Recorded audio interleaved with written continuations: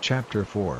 And the Lord spake unto Moses and unto Aaron, saying, Take the sum of the sons of Kohath from among the sons of Levi, after their families, by the house of their fathers, from 30 years old and upward even until 50 years old, all that enter into the host, to do the work in the tabernacle of the congregation. This shall be the service of the sons of Kohath in the tabernacle of the congregation, about the most holy things. And when the camp setteth forward, Aaron shall come, and his sons, and they shall take down the covering veil, and cover the ark of testimony with it, and shall put thereon the covering of badgers' skins, and shall spread over it a cloth wholly of blue, and shall put in the staves thereof. And upon the table of showbread they shall spread a cloth of blue, and put thereon the dishes, and the spoons, and the bowls, and covers to cover withal, and the continual bread shall be thereon. And they shall spread upon them a cloth of scarlet, and cover the same with a covering of badgers' skins, and shall put in the staves thereof. And they shall take a cloth of blue, and cover the candlestick of light, and his lamps, and his tongs, and his snuff dishes, and all the oil vessels thereof, wherewith they minister unto it, and they shall put it in all the vessels thereof within a covering of badgers' skins, and shall put it upon a bar. And upon the golden altar they shall spread a cloth of blue, and cover it with a covering of badgers' skins, and shall put to the staves thereof. And they shall take all the instruments of ministry, wherewith they minister in the sanctuary, and put them in a cloth of blue, and cover them with a covering of badgers' skins, and shall put them on a bar. And they shall take away the ashes from the altar, and spread a purple cloth thereon. And they shall put upon it all the vessels thereof, wherewith they minister about it, even the censers, the flesh hooks, and the shovels, and the basins, all the vessels of the altar. And they shall spread upon it a covering of badgers' skins, and put to the staves of it. And when Aaron and his sons have made an end of covering the sanctuary, and all the vessels of the sanctuary, as the camp is to set forward, after that, the sons of Kohath shall come to bear it, but they shall not touch any holy thing, lest they die. These things are the burden of the sons of Kohath in the tabernacle of the congregation.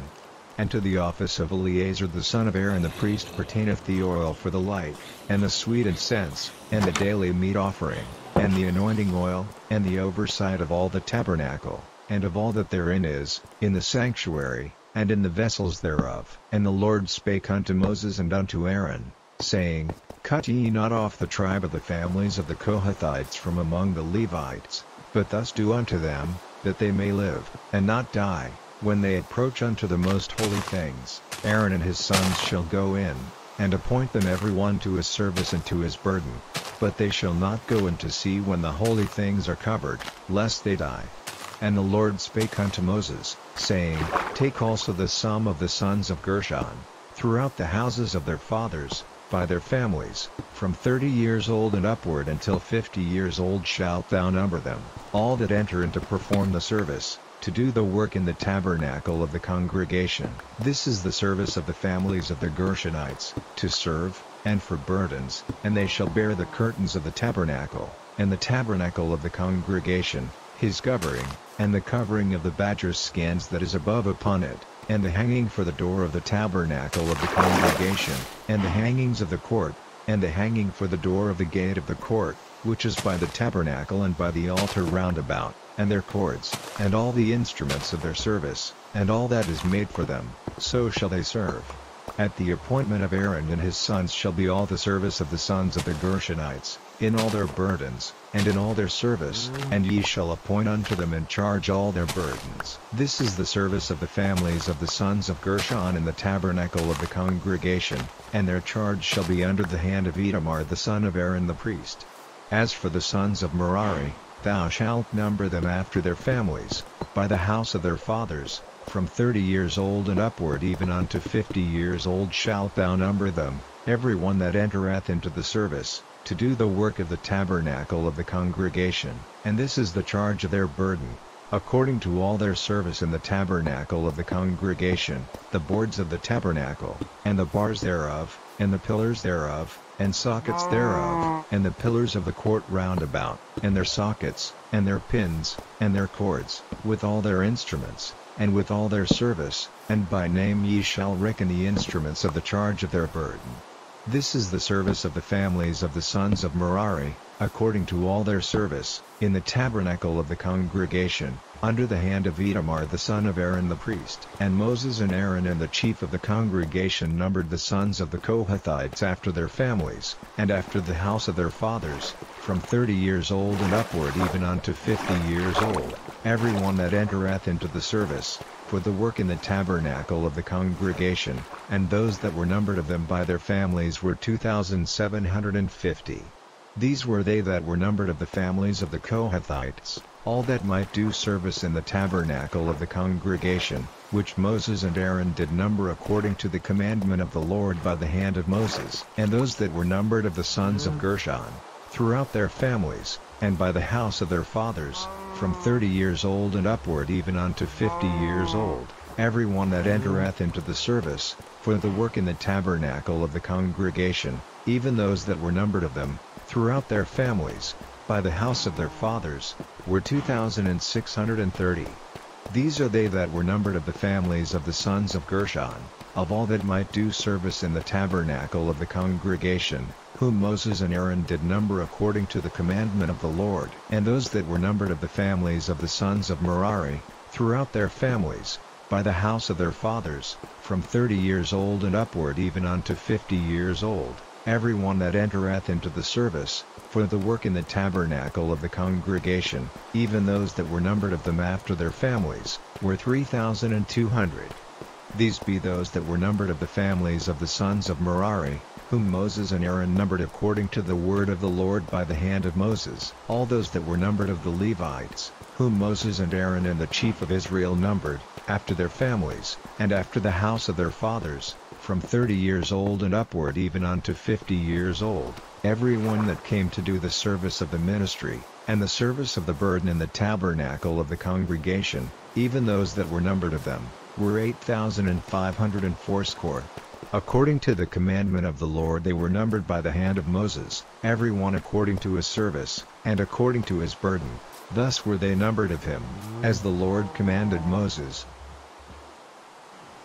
Chapter 5. And the Lord spake unto Moses, saying, Command the children of Israel, that they put out of the camp every leper, and every one that hath an issue, and whosoever is defiled by the dead, both male and female shall ye put out, without the camp shall ye put them, that they defile not their camps, in the midst whereof I dwell. And the children of Israel did so, and put them out without the camp, as the Lord spake unto Moses, so did the children of Israel. And the Lord spake unto Moses, saying, Speak unto the children of Israel, when a man or woman shall commit any sin that men commit, to do a trespass against the Lord, and that person be guilty, then they shall confess their sin which they have done, and he shall recompense his trespass with the principal thereof, and add unto it the 5th part thereof, and give it unto him against whom he hath trespassed. But if the man have no kinsman to recompense the trespass unto, let the trespass be recompensed unto the Lord, even to the priest, beside the ram of the atonement, whereby an atonement shall be made for him. And every offering of all the holy things of the children of Israel, which they bring unto the priest, shall be his. And every man's hallowed things shall be his, whatsoever any man giveth the priest, it shall be his. And the Lord spake unto Moses, saying, Speak unto the children of Israel, and say unto them, If any man's wife go aside, and commit a trespass against him, and a man lie with her carnally, and it be hid from the eyes of her husband, and be kept close, and she be defiled, and there be no witness against her, neither she be taken with the manner, and the spirit of jealousy come upon him, and he be jealous of his wife, and she be defiled, or if the spirit of jealousy come upon him, and he be jealous of his wife, and she be not defiled, then shall the man bring his wife unto the priest, and he shall bring her offering for her, the 10th part of an ephah of barley meal. He shall pour no oil upon it, nor put frankincense thereon.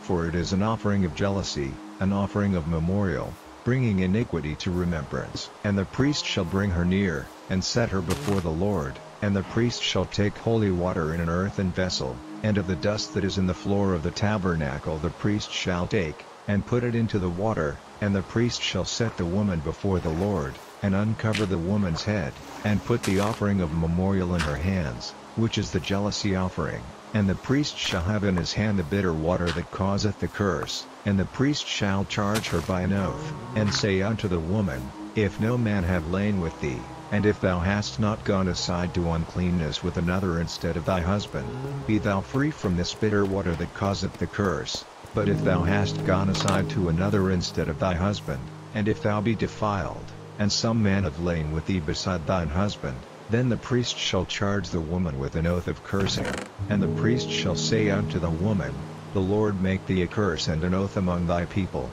When the Lord doth make thy thigh to rot, and thy belly to swell, and this water that causeth the curse shall go into thy bowels, to make thy belly to swell, and thy thigh to rot, and the woman shall say, Amen, Amen, and the priest shall write these curses in a book, and he shall blot them out with the bitter water, and he shall cause the woman to drink the bitter water that causeth the curse, and the water that causeth the curse shall enter into her, and become bitter. Then the priest shall take the jealousy offering out of the woman's hand, and shall wave the offering before the Lord, and offer it upon the altar, and the priest shall take an handful of the offering, even the memorial thereof, and burn it upon the altar, and afterward shall cause the woman to drink the water. And when he hath made her to drink the water, then it shall come to pass, that, if she be defiled, and have done trespass against her husband, that the water that causeth the curse shall enter into her, and become bitter, and her belly shall swell, and her thigh shall rot, and the woman shall be a curse among her people. And if the woman be not defiled, but be clean, then she shall be free, and shall conceive seed. This is the law of jealousies, when a wife goeth aside to another instead of her husband, and is defiled, or when the spirit of jealousy cometh upon him, and he be jealous over his wife, and shall set the woman before the Lord, and the priest shall execute upon her all this law. Chapter 6. And the Lord spake unto Moses, saying, Speak unto the children of Israel, and say unto them, When either man or woman shall separate themselves to vow a vow of a Nazarite, to separate themselves unto the Lord, he shall separate himself from wine and strong drink, and shall drink no vinegar of wine, or vinegar of strong drink, neither shall he drink any liquor of grapes, nor eat moist grapes, or dried. All the days of his separation shall he eat nothing that is made of the vine tree, from the kernels even to the husk. All the days of the vow of his separation there shall no razor come upon his head, until the days be fulfilled, in the which he separateth himself unto the Lord. He shall be holy, and shall let the locks of the hair of his head grow. All the days that he separateth himself unto the Lord he shall come at no dead body. He shall not make himself unclean for his father, or for his mother, for his brother, or for his sister, when they die, because the consecration of his God is upon his head. All the days of his separation he is holy unto the Lord. And if any man die very suddenly by him, and he hath defiled the head of his consecration, then he shall shave his head in the day of his cleansing. On the 7th day shall he shave it. And on the 8th day he shall bring 2 turtles, or 2 young pigeons, to the priest, to the door of the tabernacle of the congregation, and the priest shall offer the one for a sin offering, and the other for a burnt offering, and make an atonement for him, for that he sinned by the dead, and shall hallow his head that same day. And he shall consecrate unto the Lord the days of his separation, and shall bring a lamb of the first year for a trespass offering. But the days that were before shall we be lost, because his separation was defiled. And this is the law of the Nazarite: when the days of his separation are fulfilled, he shall be brought unto the door of the tabernacle of the congregation, and he shall offer his offering unto the Lord, 1 he lamb of the first year without blemish for a burnt offering, and 1 ewe lamb of the first year without blemish for a sin offering, and 1 ram without blemish for peace offerings, and a basket of unleavened bread, cakes of fine flour mingled with oil, and wafers of unleavened bread anointed with oil, and their meat offering, and their drink offerings. And the priest shall bring them before the Lord, and shall offer his sin offering, and his burnt offering, and he shall offer the ram for a sacrifice of peace offerings unto the Lord, with the basket of unleavened bread. The priest shall offer also his meat offering, and his drink offering. And the Nazarite shall shave the head of his separation at the door of the tabernacle of the congregation, and shall take the hair of the head of his separation, and put it in the fire which is under the sacrifice of the peace offerings. And the priest shall take the sodden shoulder of the ram, and one unleavened cake out of the basket, and one unleavened wafer, and shall put them upon the hands of the Nazarite, after the hair of his separation is shaven. And the priest shall wave them for a wave offering before the Lord. This is holy for the priest, with the wave breast and heave shoulder, and after that the Nazarite may drink wine. This is the law of the Nazarite who hath vowed, and of his offering unto the Lord for his separation, beside that his hand shall get, according to the vow which he vowed, so he must do after the law of his separation. And the Lord spake unto Moses, saying, Speak unto Aaron and unto his sons, saying, On this wise ye shall bless the children of Israel, saying unto them, The Lord bless thee, and keep thee, the Lord make his face shine upon thee, and be gracious unto thee, the Lord lift up his countenance upon thee, and give thee peace. And they shall put my name upon the children of Israel, and I will bless them.